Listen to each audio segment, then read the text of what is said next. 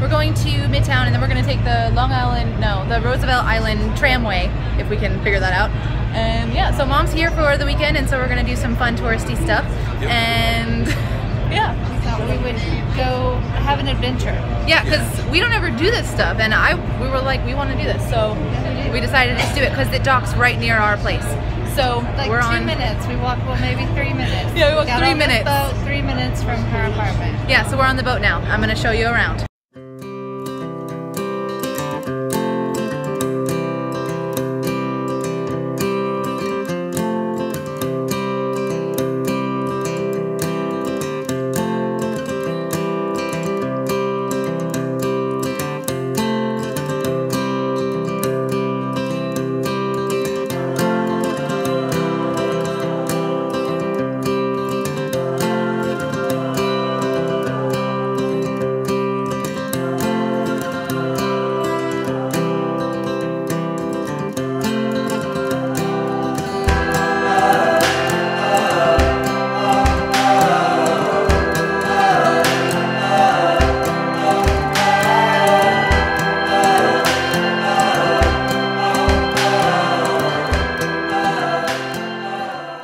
Okay, so we just got off the boat, and it took about 3 minutes from coast to coast. You just came to America.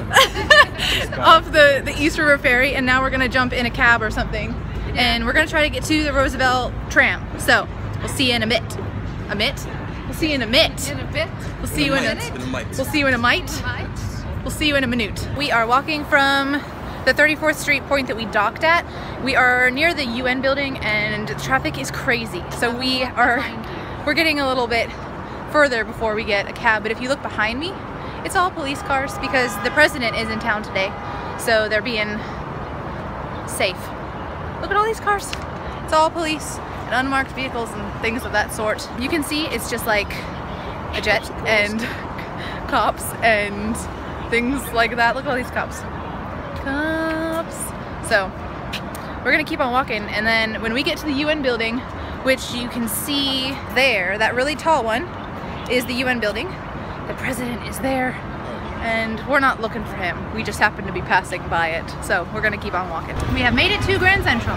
We walked here from the boat place. Here's the Chrysler building, way up there.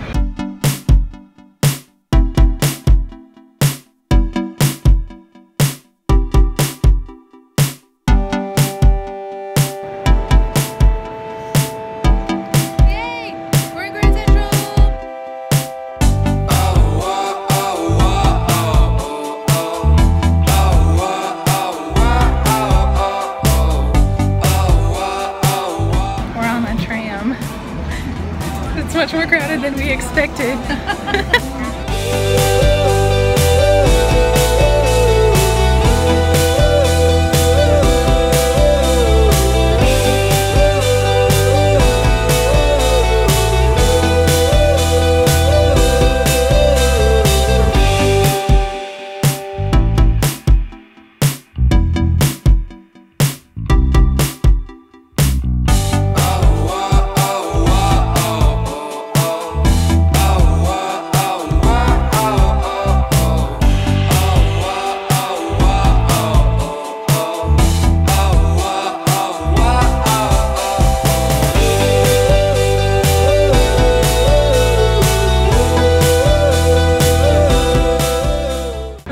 On Roosevelt Island now. I have lived here in New York for 5 years, almost, in October of 5 years, and I've never been to Roosevelt Island. So we're here now. We're gonna look around a little bit. First tram ride successful, so now it's truly island life.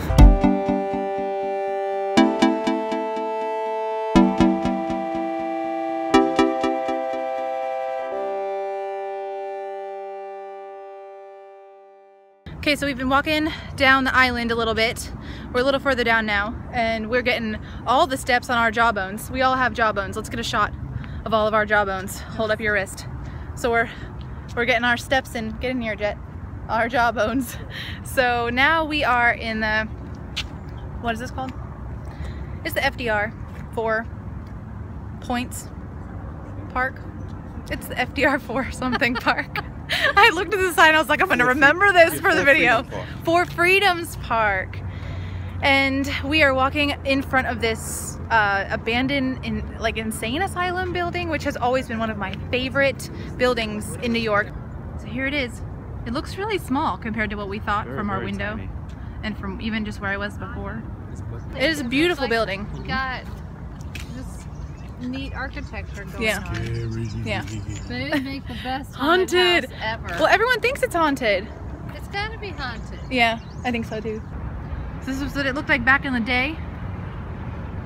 As a picturesque ruin. So Mom thinks that it wasn't really smallpox and that they just didn't want to advertise that it was for mental patients. Or that it was smallpox at one point and then turned into an insane asylum at another point, maybe. Yeah, Since or that vice seems versa. To be the legend. It could have been vice versa, yeah. And it was named Blackwell's Island. It's also true that in like the 1800s, they thought people were insane for having any kind of feelings. Well, that's true. So, that's true.